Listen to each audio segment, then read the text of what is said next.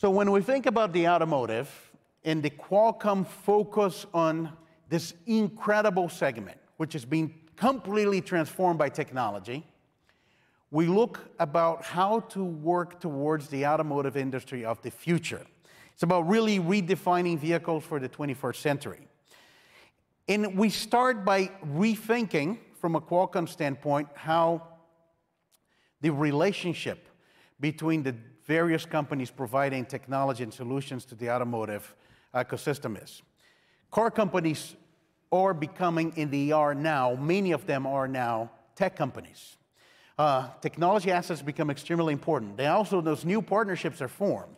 What we saw with the transition of the car into a completely more digital, cloud-connected, and intelligent experience, car companies started to develop direct relationship with technology companies and chipset providers. And I think that got taken to the whole next level as we look at the supply chain crisis and the understanding of the importance of semiconductors and the semiconductors roadmap and the role in the technology and digital evolution of the cars. So within that, with redefining, building direct relationship, not only with the tier ones, but the automakers, and focus on, can we create a true digital chassis? Not only thinking about the car as you have a car model, and you're gonna decide for that car model which components you put into the car. But if you look, traditionally, the car companies had really mastered better than any other industry how to do platform development and integration. They will develop a drivetrain that they will use across commercial, consumer cars, from across the world, and they will have platforms for the unibody and the chassis. So why not create a digital platform that can scale from entry-level cars all the way to premium automobiles, can serve multi-generation in addition to multi-tier, and can be a platform for innovation. That's the Qualcomm approach. It's about building a chassis with all of those systems being integrated for the digital cloud-connected capabilities of the car versus individual components for a car project. That is resonating with the industry and is meeting the needs of the car company, especially with the Qualcomm approach of a horizontal model that allow every company to innovate and retain their innovation. It's open, it's upgradable, you can customize, and you can drive towards the future of automotive, which is gonna be evolving in real time, personalized experience for every driver. And with that, that is how we think about the digital chassis. It's a platform that includes the Snapdragon auto connectivity platform. It includes the Digital Cockpit, which is much more than infotainment. It's how you really interact with your car. It includes the car-to-cloud service platform and Snapdragon Ride for ADAS and autonomy. And that new platform meets both consumer and industry demands for a completely new approach in how thinking about technology development into the cars in the future. And as we look individually, I want to start focus on how we think about the digital cockpit.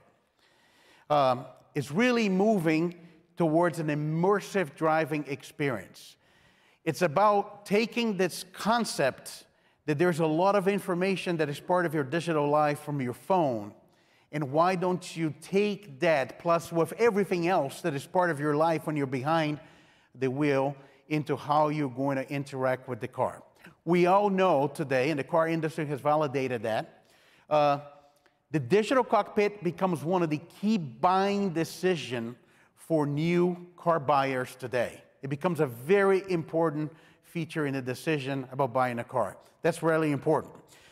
So as we look at the digital cockpit portion of the digital chassis, we have a number of interesting announcements for you today. So I will start that we're working with Volvo to enable Snapdragon Power premium infotainment experience in the Polestar 3 SUV and Volvo's upcoming fully electric SUV. To tell you more about the partnership between Qualcomm and Volvo. Virtually is going to be joining us, Henry Green, Chief Product Officer of Volvo Cars. They've made a video for you. Please watch. I'm Henry Green, and I'm the Chief Product Officer at Volvo Cars. Volvo Cars is a company that believes in collaborating with tech leaders all over the world, large and small. We want to work with the best technologies available to give our customers the best possible experiences. And today, I'm here to proudly announce that we're also working with Qualcomm. Qualcomm's deep knowledge of the automotive sector provides a good foundation for a long-term collaboration between us. You will see the first result of our collaboration later this year when we launch our fantastic fully electric flagship SUV. It will use Qualcomm's Snapdragon processor to power its infotainment system and to deliver an industry-leading video, audio, and connectivity performance. Our teams have worked closely together to improve the system we have in our cars today, enhancing its overall capability and making it much faster and more responsive. We expect great things going forward. This is one more reason to look forward to our next generation of cars and to Volvo's future.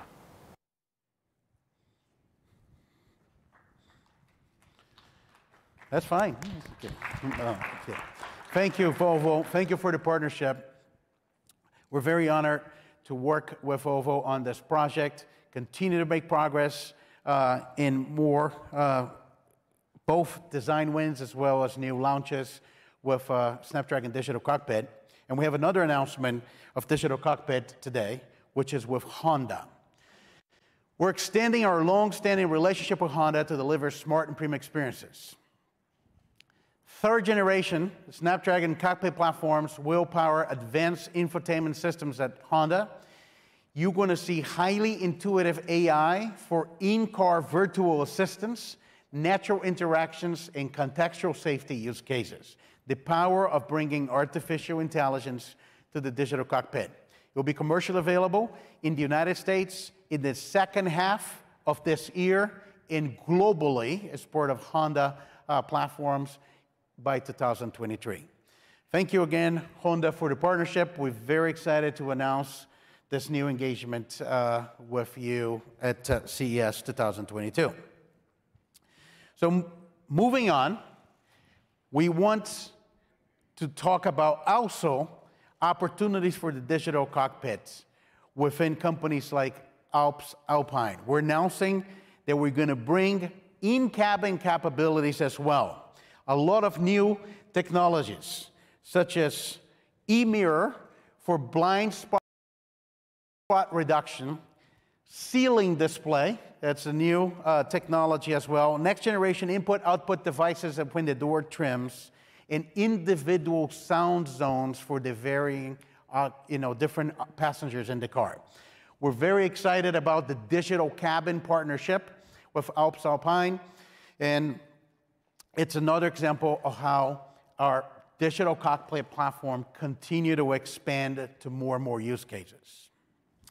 So, after I talk about the digital cockpit engagement, and I mentioned earlier it's about a digital chassis. It's not about components in the car. I mentioned earlier, it's not about infotainment. It's about the digital cockpit experience of the driver and the passengers with the car. Then I want to talk about something else that hopefully we'll be able to describe what makes Qualcomm very different when we take a whole chassis approach versus individual components. The digital chassis also powers real-time engagement with the vehicle surroundings. Look, we can spend a lot of time, give you many examples. I'm just going to highlight a few. But for example, as you are behind the wheel and you think about technologies such as ADAS, and it's not a separate technology, it's not a separate component, it's just part of a digital platform. What is unique about Qualcomm is the system-level approach, that one thing interact with the other and allow the OEM to develop a platform around the entire system. You can see that the digital cockpit with the driver-facing camera is monitoring the driver, and connected with the ADAS system is processing information that comes from all the different sensors to make a decision using artificial intelligence whether the driver needs to pay attention to something and call the attention to the driver. We're using technologies that allow the car to be aware of its surroundings within the ADAS platform. For example, we've been a big supporter since the very beginning. We're pleased with continuous progress. This 5.9 gigahertz is now harmonized across the globe for cellular V2X. Vehicle to vehicle, vehicle to bikes, vehicle to pedestrian, vehicle to traffic lights will allow you to have real-time information and populate the infotainment, whether that is going to be your navigation system that has now this overlay of information, even if you're in full control and you're driving. All the way to engage the ADAS system to take action upon the vehicle, plus the ability to do OTA updates on the system. So there's much more than the infotainment when we think about the digital cockpit, and it becomes an integral part of an ADAS solution. We believe at the end of the day, this system approach will win. And that's why we're very excited when we go from that conversation to what we're doing with Snapdragon Ride, which is our scalable, open, proven, based on the Arriver Veoneer assets, platform for ADAS and autonomy.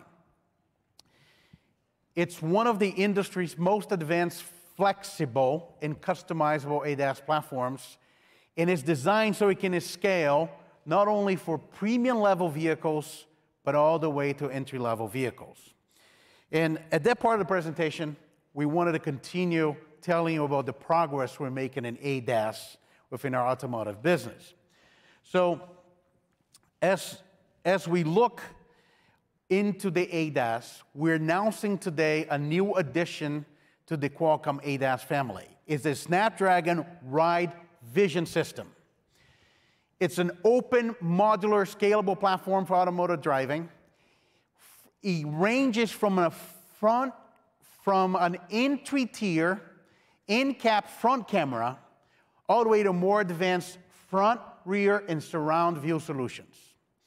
It combines the Ride SoC with next-generation vision perception software stack from Arriver.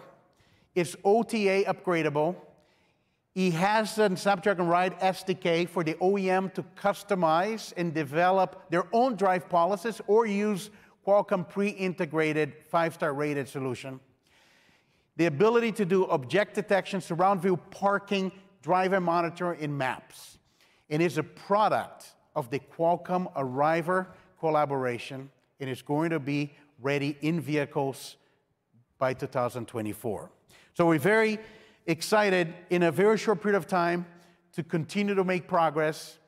The results of the Qualcomm and Arriver collaboration is the new addition of the Snapdragon Ride Vision System to our ADAS platform. And with that, we're going to have one of the most advanced SoCs for the Ride Vision. It's a 4-nanometer SoC for vision applications. I won't go to every detail, but this is a great example of the Qualcomm One technology roadmap.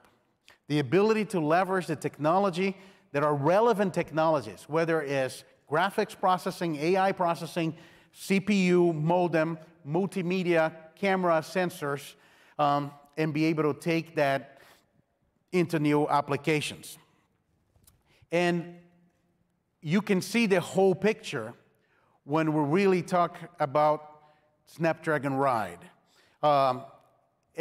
You have the Snapdragon Vision SoC announced today, the Snapdragon ADAS SoC, which is scalable from level 1 to level 3, and you have the accelerator that takes it from level 3 and level 4 with leading TOPS performance per watt. At the end of the day, you can't not run a server in the trunk of a car.